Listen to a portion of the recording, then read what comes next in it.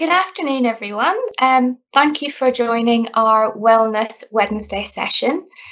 Today we are going to go through understanding sleep, and hopefully I won't put you to sleep, but I'll help you get a better night's sleep tonight. So just to start off with a few, with a few facts. It is actually thought that up to 15% of the population are sleepwalkers, which I thought was quite interesting. Don't know if you know any sleepwalkers, but yeah. And then 40% of people actually suffer with sleep issues. And I'm sure all of us watching today at some point will perhaps have had difficulty getting off to sleep. There are many effects of lack of quality sleep, so it can affect us physically, mentally, and emotionally. It can also have a direct effect on our productivity, our decision-making skills, and also our relationships. So, for example, if you're feeling really tired, you may be a grumpy tired, and therefore you may answer people not in the nicest way, in particular loved ones, and that could create an argument, and that can create relationship problems over a prolonged period of time. Also, lack of sleep or lack of good quality sleep can have long-term effects, and it can really be detrimental to health. So another example would be, when we sleep, if we're not going into deep sleep, we're not allowing our body to actually repair itself. And also, our deep sleep allows our brains to actually learn and remember what we've actually maybe carried out throughout that day, etc. And it sort of rejuvenates you. So as we touched on in the last slide, sleep can really also affect our immune health. So hopefully, from all these sessions that we've held, whether you've watched them live or afterwards, you can sort of see that there's a common theme that everything is interlinked in some shape or form, and so is our immune health. So cytokines, these are a type of protein, and they target infection and inflammation, and ultimately they create an effective immune response. They are only produced and released during sleep. So if our sleep pattern is not particularly good or we're not sleeping well, obviously we will produce less cytokines, which then can have an impact on our overall health and well-being. So, for instance, if we think of our immune health, chronic sleep loss may make the flu vaccine less effective because it's reduced our body's ability to actually respond to the vaccine and for it to be effective. Now, you may have heard of a sleep-wake cycle. So we're going to explain this a little bit, and it is a little bit complicated as the next couple of slides go on when we talk about hormones, etc. But hopefully it'll all kind of come together in the end. So there's a thing called the pineal gland in the brain, and this actually regulates our sleep-wake cycle. Now, this gland receives and interprets light and darkness signals, and this gets it from we get this from the signals from the eyes, and then the chemical messengers translate these signals into the production of melatonin, and melatonin is a hormone that makes us feel sleepy. So melatonin then, it's actually controlled by light exposure, which again links back to the sleep-wake cycle. And when it's dark, our brain secretes this melatonin. This makes us sleepy, and then obviously when it's lighter, we don't have as much melatonin, and that helps us stay alert and awake. However, there are other things that can affect the production of melatonin, particularly in this day and age. So that would be exposure to light. So if you're trying to go to sleep in a light room, or when the clocks go forward in the summer and we've got longer hours of sunshine, and you don't have dark curtains, this potentially could affect your night's sleep. Also, using technology before bed can affect your sleep-wake cycle because of the production of melatonin. So, A quick tip here is to ensure that you've got access to bright light in the morning, and this will help you feel more alert and awake. And then going in the evening, or just before you're going to bed, if you make sure that it's nice dark light and your room is pitch black, that will help. So just to touch on some other hormones here, and hopefully you will have kind of seen the link back to last week's session this session on chocolate. So the pineal gland has receptors for both dopamine and serotonin, and serotonin is actually a chemical precursor to melatonin. Now, your body needs serotonin for the pineal gland in order to produce the melatonin, and the melatonin is what helps us sleep. So it's all interlinked. There are 5 stages of sleep, which I'll take you through in the next slide, but these actually fit into 2 categories. Non-rapid eye movement, or NREM, and this is where our eyes rest and our body heals. Then we have rapid eye movement, or REM, and this is where the body becomes immobile and the mind starts to energize itself. And both these types are really important throughout our whole sleep cycle. And throughout the night, we will go in and out of each of these kinds. So there are 5 stages then of sleep. The first stage is in non-rapid eye movement, and this is where we're just starting to go to sleep and we'll float in and out of consciousness, and eventually, it will lead to a light sleep. So we're not in a deep sleep just yet. Stage 2 is also non-REM, and this is where we spend approximately 50% of our night's sleep.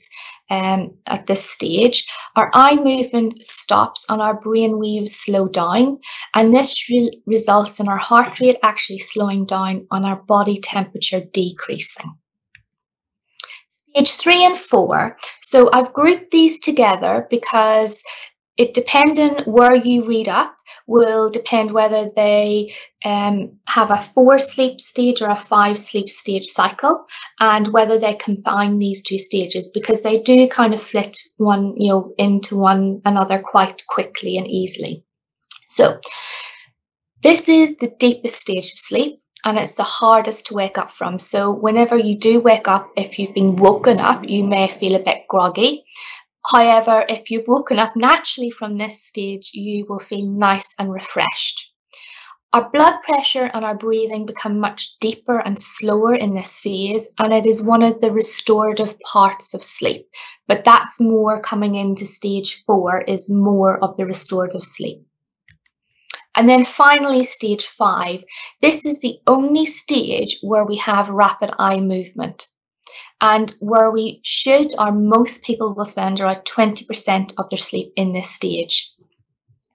Our breathing then becomes much shallower and our heart rate rises whilst our muscles and limbs are paralyzed. Now, this probably sounds quite scary in the sense, our body's paralyzed, but this allows for our body to sort of be restored for the day ahead.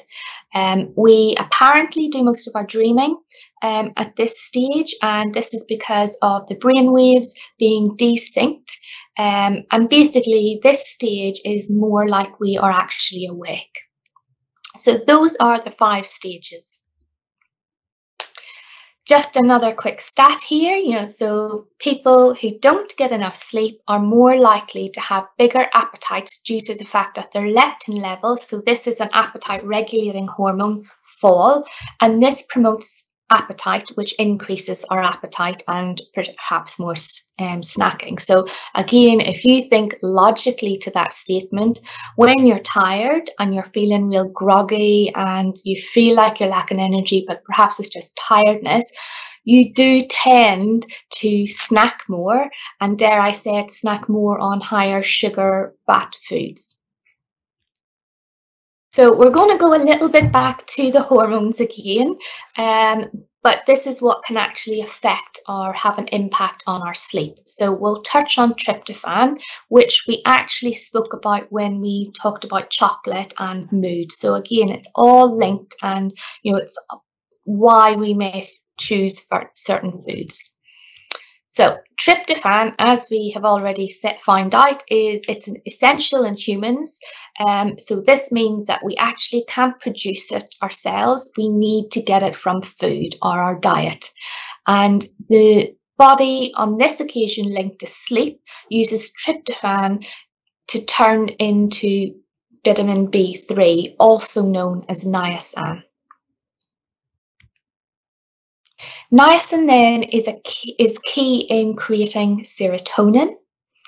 And serotonin, as we've sort of discussed in previous sessions, helps with your mood, but it's also a neurotransmitter, and it's associated with sleep and melatonin levels because it's a precursor of melatonin.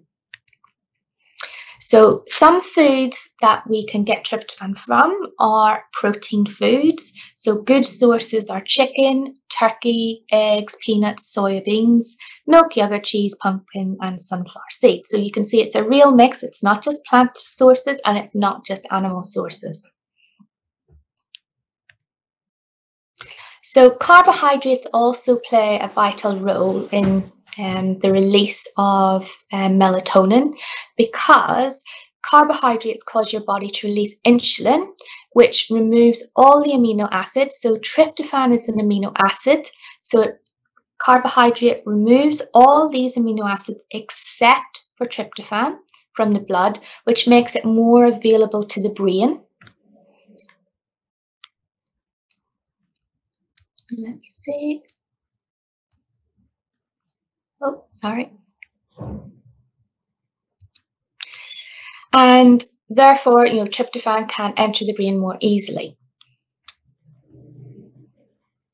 This then will boost your serotonin levels, and that will have a direct effect on melatonin. So you may kind of associate carbohydrate-heavy meals as feeling drowsy, but this is the whole effect of tryptophan moving up to the brain with serotonin, which can lift your mood, but if it's converted into melatonin, it will start to make you feel drowsy. Another food that can have an impact on your sleep is caffeine. So caffeine is a stimulant, and obviously that makes you feel more alert, may give you a wee buzz, a bit of a pick-me-up in the afternoon. However, you may want to switch to decaf in the evenings because you don't want to be feeling alert when you're trying to start to wind down and fall asleep.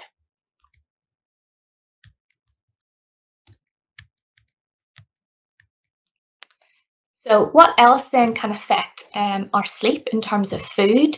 So I'm just going to put up a few facts here that I find that are quite interesting, and then we link it all back to our diet. So a diet low in fiber and high in saturated fats has been shown that it may decrease the amount of deep sleep. Eating too much sugar could result in more midnight wake-ups. So again, sugar gives you energy, it gives you that boost. So you can kind of understand that once the sugars are released, and you're starting to go to bed, you may actually become more alert. A diet that's high in fiber and low in added sugars could actually help you drift off to sleep. And if you think logically again, so fiber is a carbohydrate. Carbohydrate helps the body to transport tryptophan to the brain, to serotonin, which then helps it be made into melatonin. So you can sort of see the link here. And then fried or high-fat meals, spicy food, alcohol, any kind of fizzy drinks, etc., they, for some people, give them heartburn. And if you're eating just before you go to bed, any of these sorts of foods, it may actually increase the risk of heartburn, which increases the risk of not sleeping or finding it hard to go to sleep and not sleeping as well. People that also have a diet high in these foods and do suffer from heartburn are more likely to have sleep problems and disorders like insomnia, sleep apnea, restless legs, restless leg syndrome, and they may even feel sleepy during the day as well. So, just want to bring you back to the good old Eat Well guide. It is in all of my sessions, and rightly so, because it does promote good health, and hopefully you're now seeing how everything is interlinked. For me, it is important to enjoy your food, and if you have a healthy, balanced diet, you should be able to get everything that you need, and there's no real reason to worry about, kind of specific nutrients and hormones, because if you mix your foods and have a good balance, you should be able to get everything that you do need. But what are the key things, in terms of sleep that we can touch on? So, base your meals around starchy carbohydrates, opting for whole grain varieties. So, as we've said, carbohydrates help with reduction of tryptophan, which helps the conversion into niacin, which helps the production of serotonin, which is a precursor of melatonin. So, all linked. So, just carbohydrates, base your meals around them. Aim for 5 a day. So eat a rainbow of colours, and one portion is one handful. Now, you may ask, how is this linked to sleep?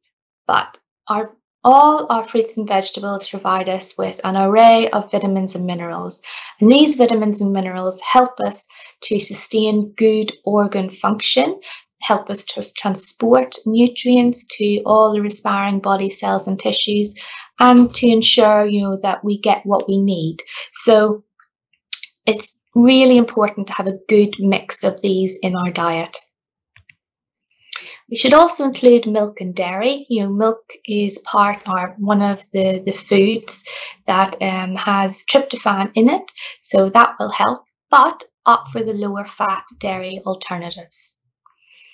And we should also be consuming a variety of plant-based and animal proteins. So as we said, protein foods contain tryptophan, and it's not just meat or plant sources. So having a good mix will ensure that you get a good mix of the amino acids, which are needed for other functions within the body.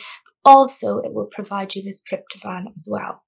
However, you should aim for fish twice a week, one of which should be oily. Reduce red or processed meats, so aim for no more than 70 grams per day, and choose leaner cuts of meat as well, as these will be lower in saturated fat. And obviously we've discussed the impact that foods high in fat and sugar can have on heartburn, etc. And that's all interlinked, or can be detrimental to sleep as well. Alcohol and sleep. So we did touch on alcohol and sleep in our alcohol wellness session. However, I'm going to talk about it again. So alcohol, you will think, will help you to nod off. And this may happen or may do this for some people. However, it doesn't promote a good, healthy sleep pattern. It can actually disrupt it. This is because we spend less time in the restorative part of sleep, so the rapid eye movement part, so that's stage 5. And this will make us wake up feeling pretty rough, groggy, like we haven't really slept, because our body hasn't been able to kind of restore itself. Alcohol is also a diuretic, so in other words, it makes you go to the toilet more frequently. So that is obviously going to disrupt sleep. If you are going to drink alcohol, we all like a glass of wine or two every so often, try not to have it, really late at night. Start off maybe in the evening and then switch over to just a glass of water, squash, Coke, Diet Coke, etc., rather than alcohol. So exercise is another one, which is debated as to whether it's helpful or not in terms of sleep. So exercising regularly makes it easier to fall asleep and contributes to sounder sleep. However, exercising sporadically or right before going to bed will make you fall asleep more, or make falling asleep more difficult.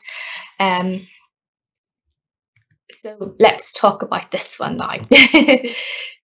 Exercise can make you feel more alert. And believe it or not, there's actually optimal times during the day for exercise to be able to reap the benefits of a solid night's sleep. Effectively, it's better to hit the gym in the morning or the afternoon rather than in the evening. If you work out in the morning, you will enjoy apparently deeper sleep at night, and in the afternoon, the session will allow your body temperature to rise, but then also it gives it time to fall before you go to sleep so that it's at an ambient temperature to ease sleep. Because you can't really, it's difficult to go to sleep if you're feeling too warm and sweaty, etc. And obviously, evening exercise doesn't really promote this because, we've raised our body temperature if we're working out, or, if you go for a run or have done an aerobics class, as well as it stimulates our brain, so it makes us feel more alert.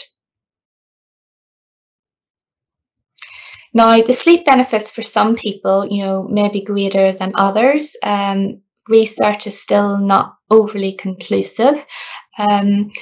And you've got to do what works best for you.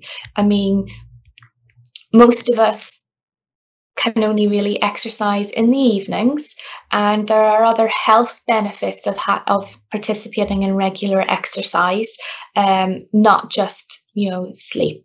And it also may depend on the type of exercise that you do. So if you are having problems going to sleep and you do want to exercise, it may be that you go for yoga or Pilates, where you are still toning and stretching and doing a form of exercise, but it is a more relaxing form of exercise than going to do a HIIT session, for example. Stress and sleep. Now, this can be a quite funny one. It is a cycle, basically, quite a vicious cycle. So if you don't sleep well at night, you produce more stress hormones.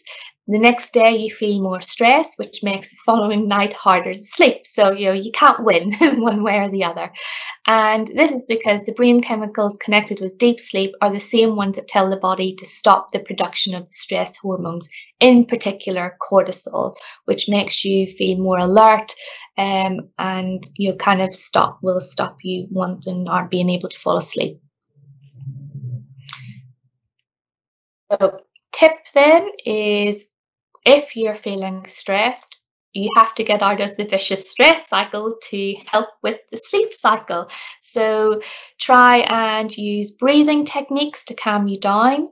Ensure that you take some time out. If you're really stressed at work, you make sure you have a lunch break. Go for a walk at lunch to kind of clear your head. Talk to someone, and also ensure that you have a healthy, balanced diet. You've got your 5 a day, you're basing your meals around carbohydrates, you have some protein from both plant and animal source, and that should help. So just some overall tips on sleep then. Factor in your eating patterns. So you don't necessarily want a real heavy carbohydrate meal before you go to bed, but equally having a little bit of carbohydrate, such as a bowl of cereal bar, may actually help with the production of melatonin, which may make you feel more drowsy and help you go to sleep. However, you don't want to be eating a spicy curry just before you go to bed. That may give you heartburn and stop you from falling asleep or having a good night's sleep. So factor in what you're eating if you're having problems sleeping. Allow yourself time to wind down before bed. If you've had a real busy day and your mind's really active, you need to slow your mind down so that you start to relax more, ease yourself into going to sleep, and hopefully that will help. Avoid bright lights and technology before you go to bed. So as we've discussed, the production of melatonin is higher when it's darker. If you're looking at a bright screen, that's going to reduce the production of it, and that's going to not help you get to sleep. Ensure your room is of an ambient temperature. So as we discussed with exercise, when we exercise, our body temperature rises, and that can prevent us from having a good night's sleep if we do it too close to bedtime. So, again, if it's really warm, like a warm summer's night, can you open the window to let some fresh air in to make it a much more comfortable temperature to fall asleep? If you're really struggling to get to get to sleep, get up and go into another room. Either read a book, listen to some music, do something that will help relax you a little bit and hopefully help you unwind a little bit more and help you fall asleep. So that is the end of our Understanding Sleep wellness session. If you want, you can go on to our We Are ESS YouTube channel, where there is all our previous wellness sessions along with short video clips and some leaflets.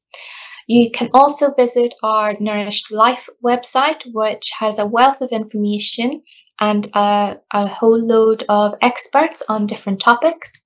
And more specifically, if you have a specific nutrition wellbeing query, please do not hesitate to contact the ESS Nutrition team at essnutrition@compass-group.co.uk.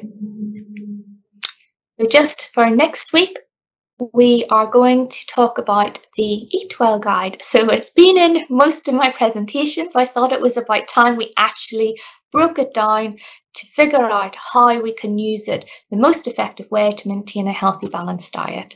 So we will talk about the 5 food groups, the nutrients in each of those food groups, and what portions we should be aiming to have per day. So again, any questions, please contact us, and I hope you have enjoyed the session today. Thank you.